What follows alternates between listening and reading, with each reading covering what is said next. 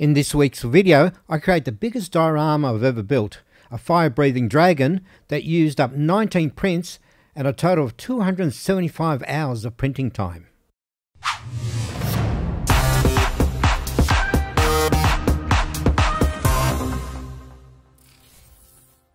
Welcome to the Scale Model Geek, and like I said, this is one huge project.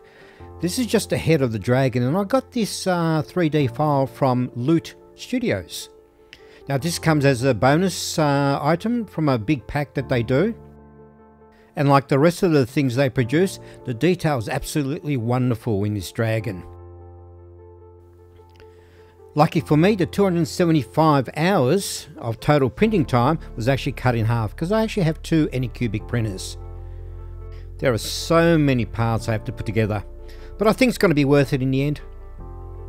First thing I need to do is clean up all the supports, because Loot Studios absolutely loves putting supports in everything, which is actually a good thing. On most of the parts I actually just did use super glue, and you can see just the body size there, how big this thing's going to be. The body and the midsection of the neck, and there we have the head. The total wingspan of the dragon is going to be 600 millimeters, so yeah, it's huge. The majority of the joints in the dragon were actually really good. So some minor filling for the body. I'm using some of this baking powder mixed in with some resin and turning into a bit of a creamy paste, and then with the brush just applying into the joint. And to quickly harden it, a UV torch. Very simple process. I just find it a lot easier to use than actual filler. Now I did have a bit of an issue here, a misprint, which was the only misprint I had, which is great. And to fix that up, I'm just using some of this 2-part epoxy ribbon.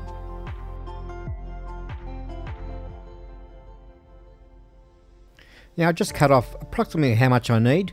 Then you knead it to activate it so it actually starts to harden. And you stick it on and shape it. Again, very simple to do. There it is with a bit of undercoat. All hard as a rock.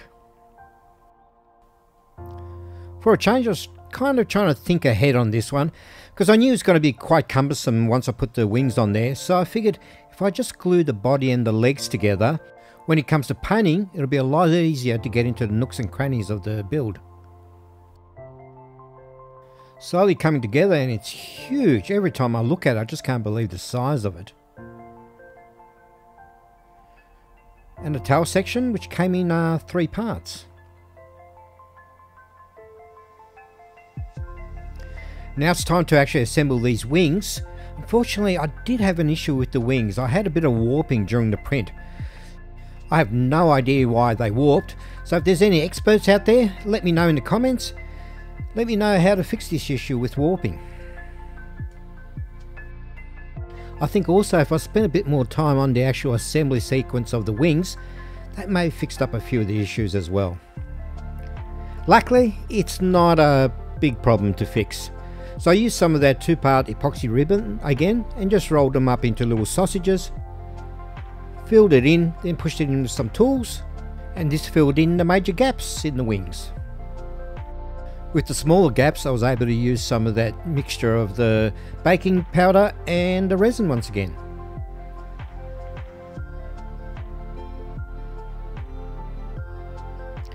Now I also went over all the seams just to smooth them out a bit. After all that, this is how good it looks. With the techniques that I used, I was able to retain the texture in the wings, which was really good. That's a good thing. Now off camera, I actually used some of this flat grey primer. And then I went in with some of this brown from Rust-Oleum. And because I kept the body and the wings separate, I was able to get a really good coat of this undercoat and also that brown.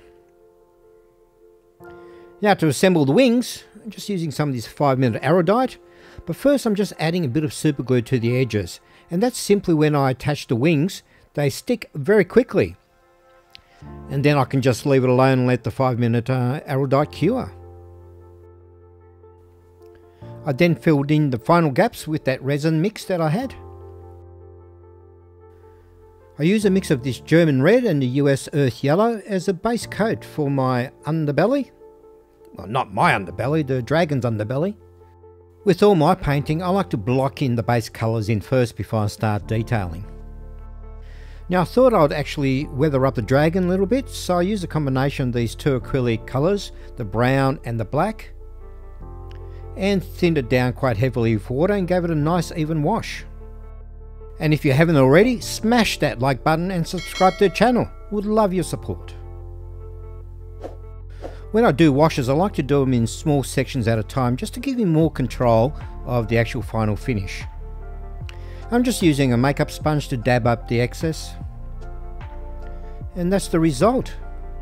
And that's aged the dragon really nicely. I was really happy with the final mottled look that I got out of the wash. Came up really nice. Now to start detailing those colours, I'm using some of this earth from Ammo, and I'm doing a fairly heavy dry brush over the underbelly. And for the lighter areas, some of this dark sand, and this is a much lighter dry brush, just hitting the top ends of the scales. And you can see it's really giving me this dry finish to the actual dry brushing. It feels old and dried up. And for the rest of the dragon, I used a combination of this chipping and earth from Ammo, and I did put a couple of drops of red into that mixture as well, and then hit all the raised areas with the dry brushing technique once again. With the wash and the dry brushing, you can see it's really knocked back the redness of the original base colour. He's looking great.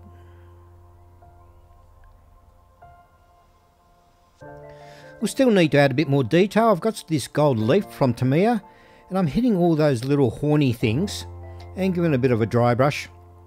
And I'm using the gold simply to add a bit of visual interest and still kind of stay within the colour palette. And for the inside of his mouth, I'm using some of this smoke and clear red from Tamiya. I have this really cool bent brush that I made from a previous diorama, and it's come out to be very handy on jobs, especially to get into tight areas. For the teeth, I just used a base sand colour and a bit of dry brushing with this light sand over the top of it. And off camera, I fixed up his broken horn. Even though he's looking really good, I think I can still bring out some more detail. So I'm using this panel line accent colour. It's black from Tamiya, and it's like a really thin wash, and it just creeps through all the recessed areas. And with the dragon all done, it's time to move on to the base. Now I did print up the original base from the 3D files that I got from Loot, but I am going to modify it, and the reason I did print it up is because I needed the strength for the dragon to actually stand on. The first thing I needed to do was get rid of all these crystal things that are in the base. And I've got my vacuum cleaners sucking up all that dust created by my Dremel tool. Please do wear a mask. And all those leftover crystals I think will come in very handy in a future build. And this bit is the area that the dragon actually stands on. Now I've got my base created by a picture frame and some XPS foam, and I want to build that up so it looks like a cliff. And to hold all the pieces in place, I'm just using some PVA glue, also known as wood glue or craft glue. Now I've got the basic shape there. Just to hold it all in place while the glue dries, I'm actually creating some clips or pins out of this wire. And then I removed the dragon and added a whole bunch of smaller bits and pieces to give me a rough shape of what I actually need, making allowances for the curving tail as well. Once I left that overnight to dry, I pulled out the pins and I was ready to start shaping everything. Starting off with this box cutter, I started roughing in the shape of what I need.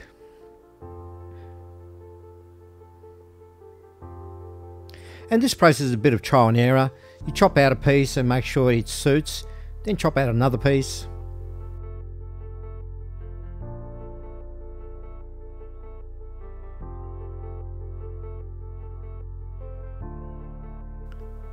Once I was happy with the shape, I gave it a coat of PVA glue to seal it all in, then off to the hardware shop because I needed some plaster of Paris. This stuff is really easy to use, and all you need to do is just add a bit of water to get it to the consistency you want. Now in my case it was like a thick cream. And just a hobby brush gave it a nice even coat over the whole base. I do recommend do this in small batches because the plaster of Paris actually hardens quite quickly. This stuff is actually bringing everything together and starting to look like a terrain, which is what I wanted it to do.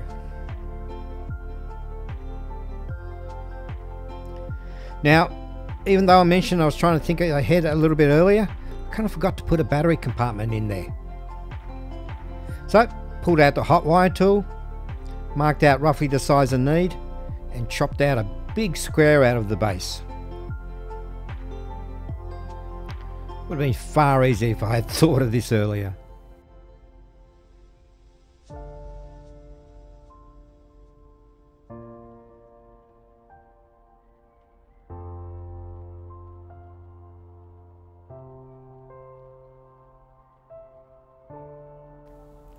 Now back to black again for the whole base. Now I want to give it kind of a granite finish to the actual terrain. So, you know, kind of make it feel a bit hostile. So I gave the whole thing a nice, good, thick coat of black.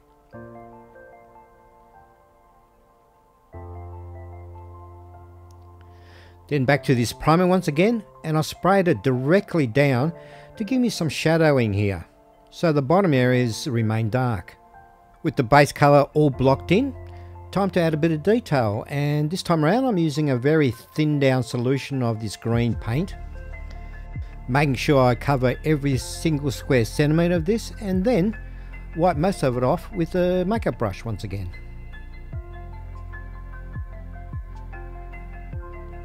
You can see the tones are looking really nice, really happy with that.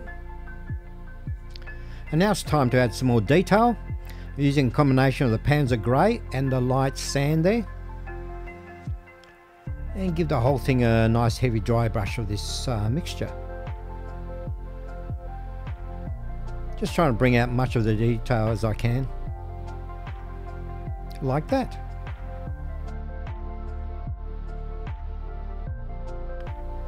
Now in the flat areas of the terrain I added a bit of PVA glue because I'm going to add some grass to those areas.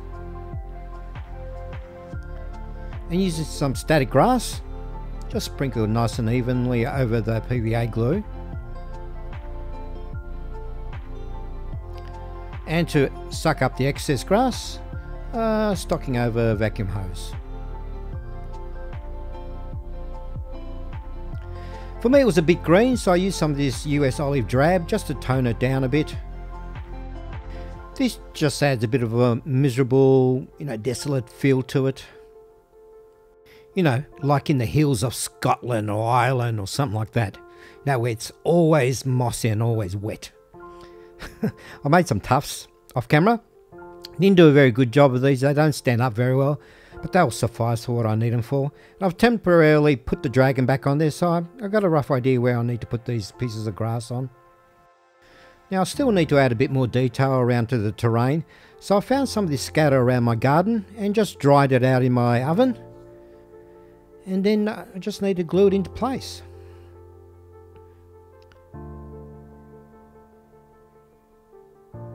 To actually glue it, I'm just using a mixture of white glue and water. Now the mixture is 25% glue to water. Now you do need to put a couple drops of dishwashing liquid just to break the tension of the water. So when I use the drip bottle, it just soaks straight into the scatter. And it's right about here I decided I need to add a bit more detail to the actual rocks. So hitting it with light sand, I decided to add a bit more dry brushing just to the edges of the rock, just to give them a bit more shape. And I'm glad I did this and figured it out because it looks really, really good. And with that dry brushing, the base was done. So it was time to move on to the next step, which was creating the fire. I'm using some of this Edison filament with in this case at the moment it's a 3-volt battery there, 3-volt battery pack rather. But I needed to connect 3 of these and each one was 3 volts, so the pack I changed to a 9-volt version. What I'm doing here is soldering one end of the filament to a stiff wire. Not only will this wire bring me power, but also work as a support. And with the other end wired in, that's what it looks like. The two shorter filaments are stiff and the longer one's actually flexible, so I can wrap it around the wire. And this gives me the section that actually hits the knight's shield. And a quick test to make sure everything's going before I go any further. Now I'm just pushing a hole through the XPS foam, because obviously I'm going to need somewhere for the wire to go through to the battery pack. Because that XPS foam is so soft, I can just push it into place. And once I'm ready to commit, I just use a bit of white glue to lock it in. And look at that, it actually works. Now to create my faux fire, I'm using some of these cotton balls and stretching them out so they're really nice and thin. And then with a bit of hairspray, I can then wrap it around and hold it into place.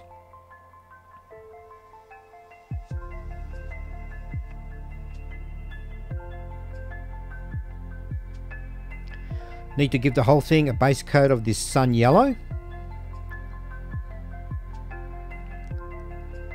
This will be the hot bit of my flame.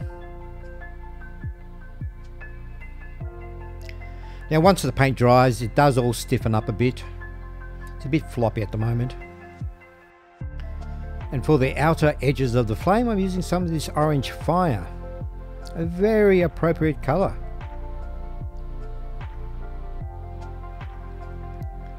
And again, another quick test to make sure everything works. And to add the final detail to the dragon, I'm using some of this Tarzan grip because it's really stringy and I can use it as saliva on the side of the dragon's mouth. Time to put in place that flame. And because I earlier tested it, the holes were already there, so this assembly was really quick and easy. And a bit of white glue or PVA glue at each end of that flame, and that dries clear so it disappears. And soldering the wires to the battery pack. With all that in place, it was time onto the final bit of this diorama, and that was creating this figure. Now I couldn't find one that I could use, so I ended up having to make this custom one, and thanks to Boy Lee Hobbies, he actually recommended a site called Hero Forge where you can create your own figure. Sadly, I wasn't a huge fan of the figures on Hero Forge because they look a bit short and stumpy. Typical, 28mm gaming type figures. So I found this other site called Titancraft, and the figures are wonderful. Not quite as expansive with options as Hero Forge, but they look a bit more realistic. And this site's absolutely fantastic because you can pick your poses, you can customize those poses and add shields and armor and spears and do whatever you need to do to get the figure you want. And then you pay your $7, download the STL file and print it out. It's really cool. Now the first version I did was I had the knight holding up a shield and he was standing in defiance.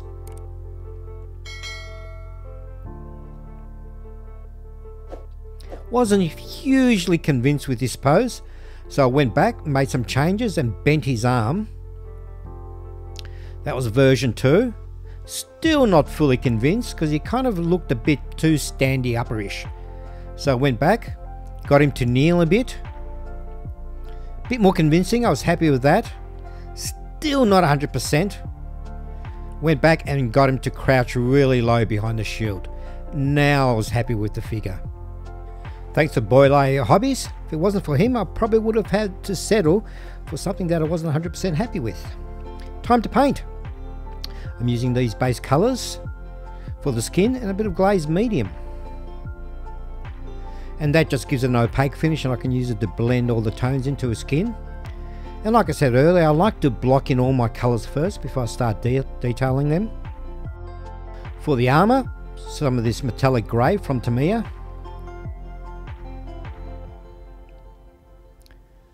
Now, I did do a bit of research to get some rough idea of the colouring that I can use. The pants, some of this dark Prussian blue.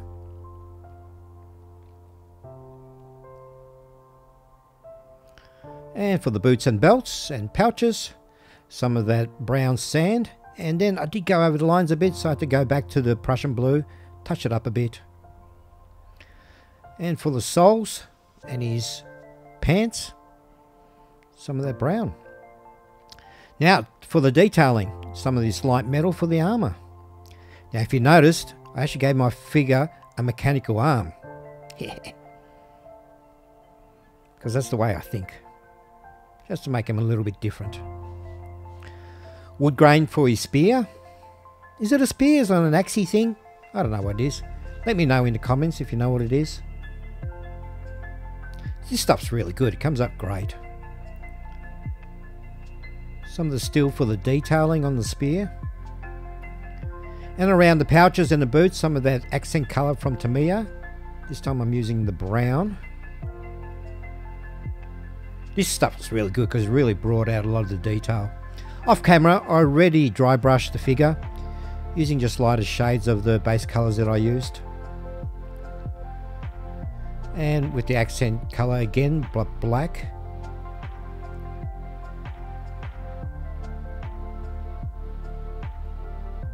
Now that light metal colour from ammo again for the shield. And I still didn't feel like it had enough definition, so I went in with that accent colour black. And for the final bit of the figure, some of this chrome metal from Green Stuff World. This stuff's great. I've used it quite a number of times. It looks really, really good once you brush it on. And finally, we glue in the figure. And because you people have been so wonderful and stuck to the end, it's time for the hero images and video. Check it out.